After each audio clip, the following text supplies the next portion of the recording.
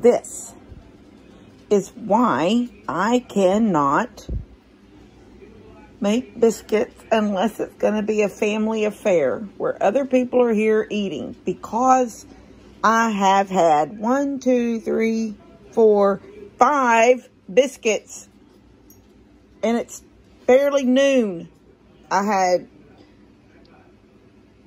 3 for breakfast, butter, blackberry jelly. So I had 3. Then I had 1 as I messed around in the house doing things, and I just now had another. I don't know what's wrong with me. I shouldn't have made them. I woke up this morning thinking, I want a biscuit. I want a real biscuit. Look at me.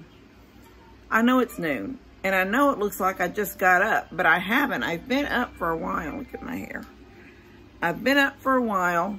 I folded a few clothes, did a few things here in the house. I keep telling myself to put my clothes on and get outside, because I want to stain the boards for Jamie's shelving. I want to do that here. That saves me a step. That way they'll dry tonight, today, and through the night. And tomorrow, they'll be dry. I can just go and put them up. I don't know what's wrong with me.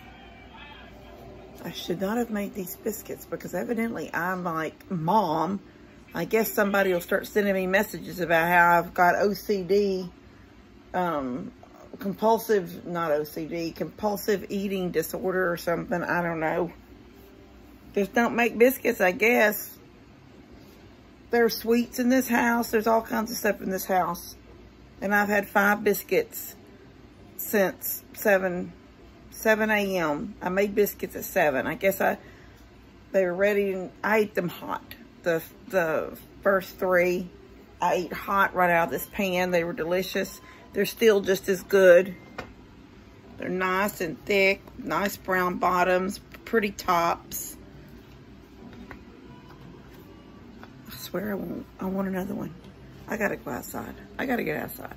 All right, I'll see y'all in a little bit.